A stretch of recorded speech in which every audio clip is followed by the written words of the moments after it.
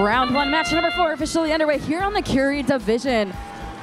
We've got pieces of coral being scored for both of these alliances up on level 4. Teams are reaching high towards the sky. We got one swinging on down for the blue alliance. On the red alliance side of the field, looks like we have 3 robots all trying to score. 70-28 getting themselves prepared to quickly de-score an algae. We are 58 all heading into our teleoperated period. The last match ended in a tie. We'll see how it happens with this one as well. On either side of these alliances, teams are quickly racing over to their human feed station to begin gathering some game pieces, to begin scoring them on their reef. They're going to move from high to low. Highest scoring points in the books first. Looks like 359, the Hawaiian kids, is going to start stealing some algae from the blue alliance, playing a little bit of defense, but Team Rush is going to say, no way, you're not getting out of here with our algae. And they're going to play some defense right back, make them take the long way around. 30-61, the red alliance is boxing them out to prevent them from scoring.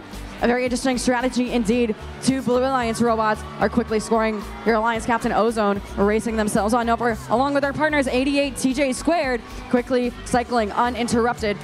Team 27, Team Rush, racing underneath the cages, taking that shortcut through the middle of the field and beginning to score some coral. They're going to quickly remove that final piece of algae from the Blue Alliance reef and give the Red Alliance as many possibilities as possible. A little bit of algae coming out of the field. That's okay. We'll deflect it.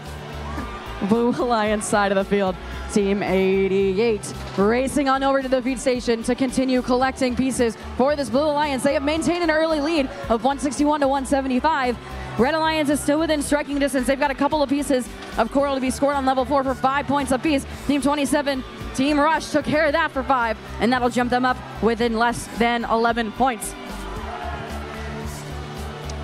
Both of these alliances going back and forth in terms of the coral being scored on the reef. Red Alliance only has a couple of empty slots left on level 2 and level 3. Looks like Blue Alliance does as well, but Red Alliance is now within striking distance, continually keeping pace with this Blue Alliance, not letting them get too far ahead and losing that lead.